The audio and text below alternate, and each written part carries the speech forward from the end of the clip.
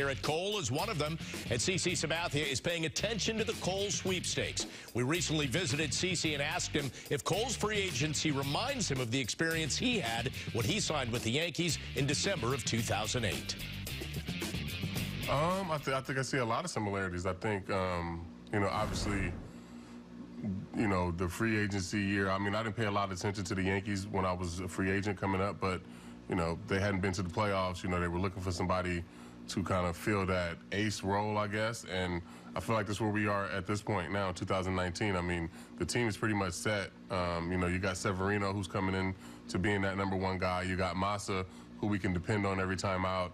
And if you add a guy like Gerrit Cole, I think it just takes you over the top and takes you to that next step where we're trying to get. And just watching him, the way he pitches, the way he goes about his business, the way he carries himself as a teammate, everything about that guy makes me want him on my team and, makes me want him to be in pinstripes. I think at the end of the day, for any player that wants to win championships, I think there's no other place for you to come. If you really say that you want to win and you want to win every year, this is the only place that you want to play.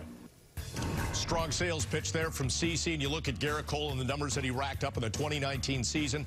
20-win season, an ERA of 2.5, over 200 innings, 320 strikeouts. That was tops in the majors, and, of course, an opponent average of 186 against. It's great to have you with us.